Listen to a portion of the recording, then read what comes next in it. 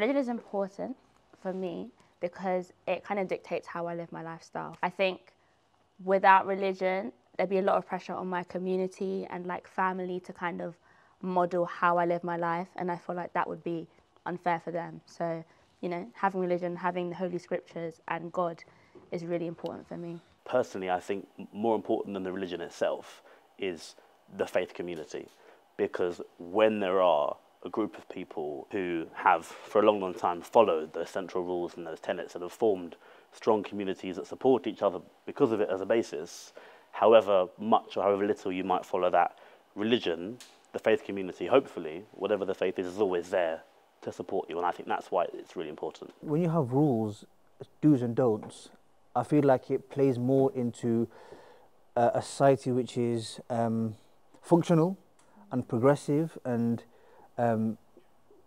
just better for the society at large. Because if there was no laws, there's no rules, there'd be lawlessness. Alhamdulillahi Rabbil Alameen, Ar-Rahman Ar-Rahim, Maliki Yawm. One of the 5 pillars of Islam is prayer and worship.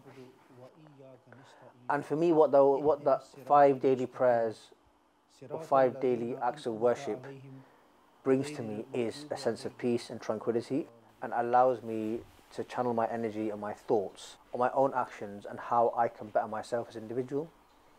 And in the dome of Britain's largest mosque, there is part of a verse, and the translation of that verse is, surely through the remembrance of God, hearts find peace. I do find that peace when I turn to God and I pray, because I'm able to connect with my Maker.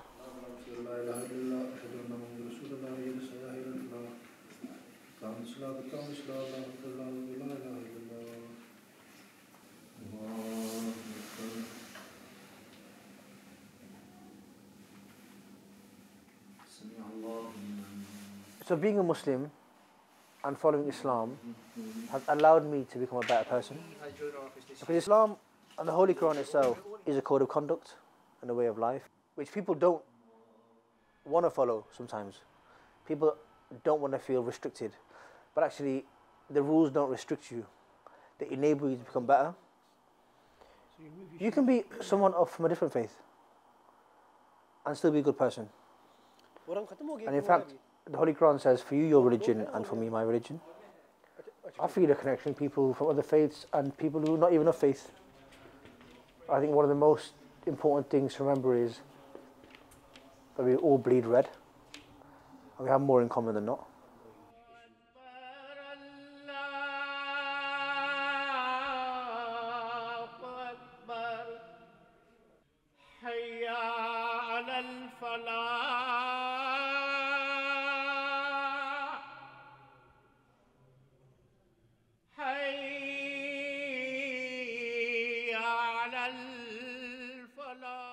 So all prophets of God who came to this earth with teachings all taught the importance of respect, tolerance, understanding, and the freedom of religion.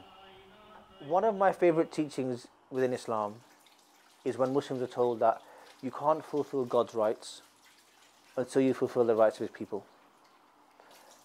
And that sums up, for me, what a Muslim should be like. And it doesn't say just look after Muslims. It says look after those individuals who are around you. My community has become my family. And sometimes my community takes priority over my family.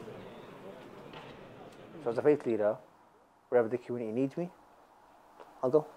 I would love to grow in my faith in a way that allows me to refine my behaviour, trying to better myself as an individual. And that is the true jihad, the self-struggle to become better.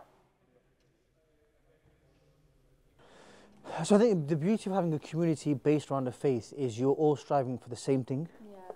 And what that allows you to do is if someone's finding it hard or they're struggling with one certain aspect of their faith, you've got the community to lean into. Yeah. And you're stronger together. So I feel like faith and community go hand in hand.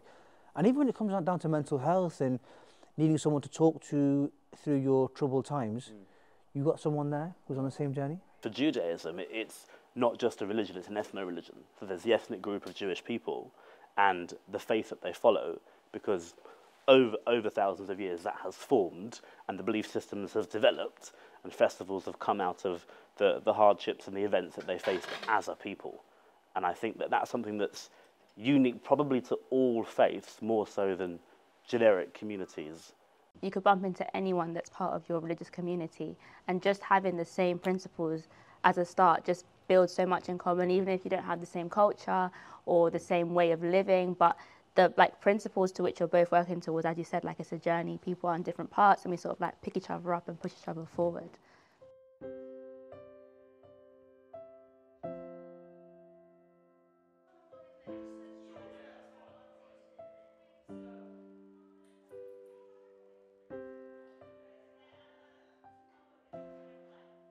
When I decided to become a Christian, give my life to Christ, that was a beginning of a relationship. I'm developing a relationship with something I can't see, but I very strongly believe in.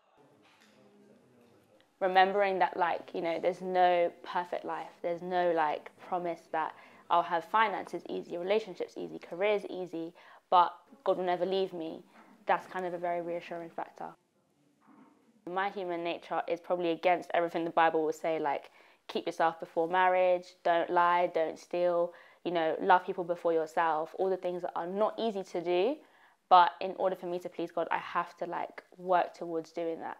And then remember that He is graceful, and that even if I don't live up to that standard perfectly, He still loves me. When I am down and oh my soul so weary, when troubles come and my heart burden me, and I am still and wait here in the silence until you come and sit a while with me. I pray because sometimes I don't want to speak to my friends, I don't want to speak to my family, so it's let me go to God with it first. Prayer can show me what my heart's desire is and what I want for myself. It's kind of like journaling, but out loud.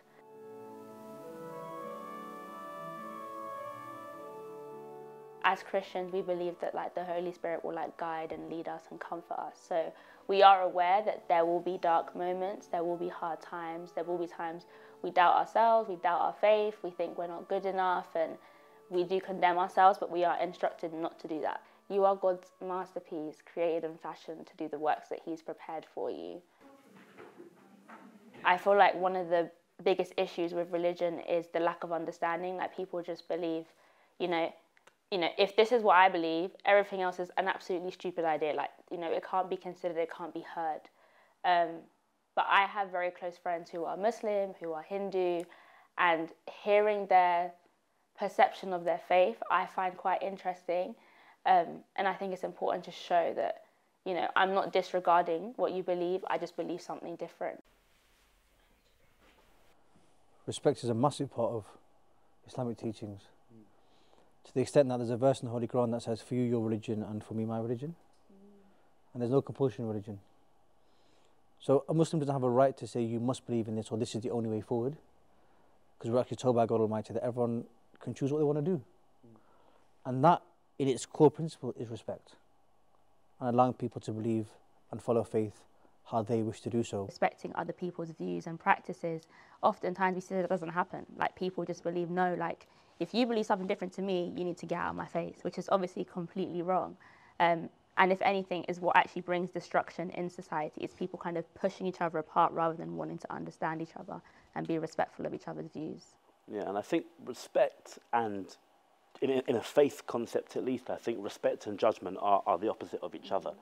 And I think definitely in the Jewish faith, but I think in all the Abrahamic faiths, we're taught that God is the only person who can, the only being that can judge. And it's between yourself and God how you'll be perceived on Judgment Day. But for you to judge other people, is that a good use of your time? When the alternative is that you can respect the differences and enjoy the similarities and live side by side with that central tenet of respect.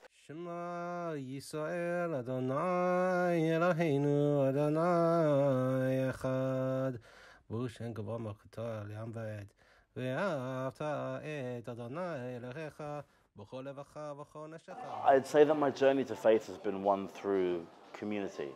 My grandfather was incredibly religious. He made sure I attended synagogue and I went to cheder to learn Hebrew, and that I had a bar mitzvah. And I think he did that so that I would have the choice to follow the faith as much as I wanted to. But certainly in my later teenage years, I think I made a more conscious decision because of the community that I was able to tap into. Through that, I think I really found a purpose in communal prayer and festivities. Whenever I have felt distress in the sense that there is rising anti-Semitism or hatred, it makes me want to go to synagogue because I know that I'll be in my community praying with them, and if anything, sharing that fear and sharing that vulnerability in a very safe space.